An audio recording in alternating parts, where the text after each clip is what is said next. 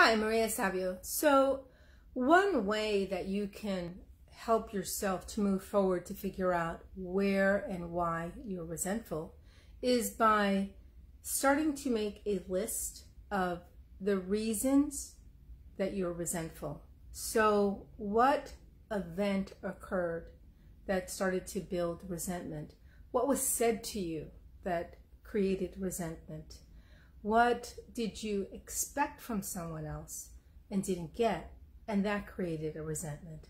Because sometimes we create resentments not because obviously we want to, but what happens is that there's a moment that takes place where we think that sometimes we're entitled to something and it doesn't happen.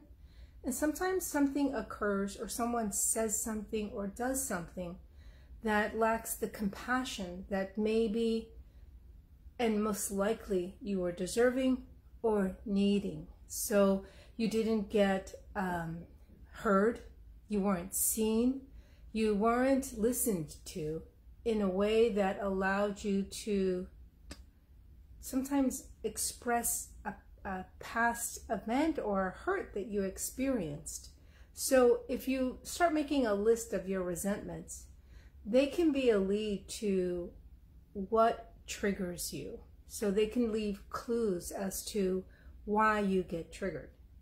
So I hope this helps. If you have any questions, please reach out to me, and I hope you have a great day.